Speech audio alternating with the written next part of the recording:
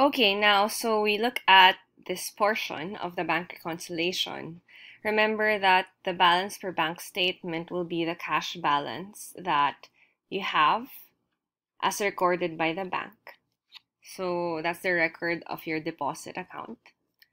And sometimes there are instances wherein you deposited past the banking hours, or let's say you deposited the check and that would still have to go through the check clearing. So they would be considered as deposits in transit.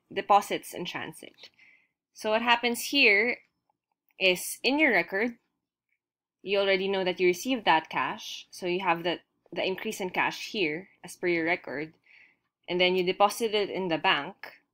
But the thing is, when they made the bank statement, it didn't make it to the cutoff. So the bank statement here does not reflect yet the amount of cash that you deposited the day before. So because of that, you have to add deposit in transit. And then you can also add the errors made by the bank if you notice that there were some mistakes made. And then for outstanding checks, the assumption here is that you are the one issuing the check, or you are the payer. So what happened was, in your own book, you already recorded that you paid someone, so there was already a decrease in cash. But that payer did not go yet to the bank, so your branch of account, or the bank you're banking with, doesn't know that it should deduct a certain amount from your deposit account. And so here, at this point, this would be greater than what you have. So to adjust that, you have to subtract outstanding checks from the bank statement balance. And then if there are errors, you can subtract that as well. And after the adjustments, you get a total, and hopefully, and actually, not just hopefully, this value should be equal to the value that you obtained from your adjustments as per your own books. So in summary, if you're getting confused, the bank reconciliation mantra should be put it where it isn't. If you haven't recorded yet the interest that you earned in the bank, so you put it as an addition to your cash balance. If, for example, the bank hasn't recorded the check that you issued to pay your payee, then you should make adjustments to the balance of the bank. So, in class, we'll be trying some exercises, and hopefully this will become clear as we go through the lesson. Now, let me just move to the next slides. We'll fast forward to slide 36. Now, this discusses the adjusting entries pertaining to bank reconciliation. So take note that we do not make adjusting entries to correct the bank balance. The bank will take care of its own errors and its own mistakes.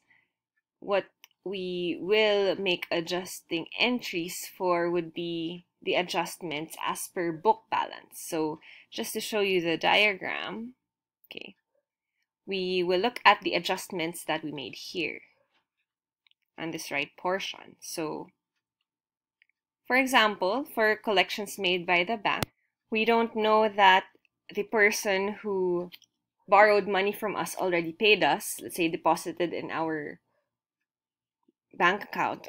So we only get notified when we see the bank statement. So what happens here, upon knowing that, we make adjustments. So there's an increase in cash in your own record. Okay. And then there will be a decrease in accounts receivable or notes receivable, depending on your agreement. And if, for example, you charged interest, then you will also have interest revenue in line with this. Now for the bank service charges, that will decrease your cash balance. So what's good about bank reconciliation adjusting entries? You at least know that it's either a plus or minus in your cash balance. So obviously bank service charges would decrease your cash, so we put cash on the credit side. And we charge that to miscellaneous expense, so that's a debit to miscellaneous expense. Now for NSF or return checks, again, this is a minus to our book balance, so we know that we are crediting cash. And then we reestablish our accounts receivable because we need to collect from our payers, so that's a debit to accounts receivable. And then let's say for errors, let's say payment of 300 pesos of utilities was recorded at 400. So let's say your initial entry was utilities expense of 400, and then you're crediting cash amounting to 400. So the error here is your utilities was supposed to be just 300 pesos, but you recorded it at 400. So what we need to do is we need to decrease this by 100 so that it becomes 300. So adjusting entry would be credit utilities expense of 100 to make it 300. And then for cash, we debit cash amounting to 100 because here in the initial entry, we took out too much cash. So to bring back 100, we debit it, and therefore it means that our total cash out will just be 300. So the adjusting entry will be debit cash 100 and then credit utilities expense 100. Now for this type of error, there is an increase in cash. So in our adjustments to the book balance, we add to the initial book balance. So that will fall somewhere here. That would be the type of error that would be added to the initial value of the balance per books. Now, here's another example of an error. This is the last slide on slide 39. So the example is payment of 300 for utilities was recorded at 200.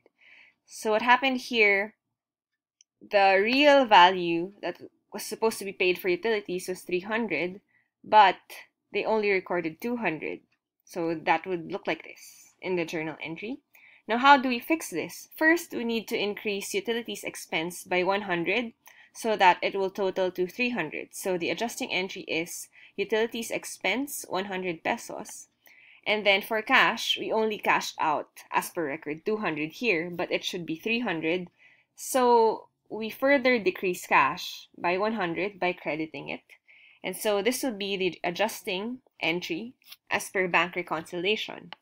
Now we notice here that since we credited cash, then there is a deduction in cash, meaning when we adjust the bank reconciliation, or when we perform the bank reconciliation, this portion here, okay, will be actually this fall under this portion, less errors made in the book. So initially, we have a cash balance here, but upon discovering the error, then we decrease cash, so we subtract cash.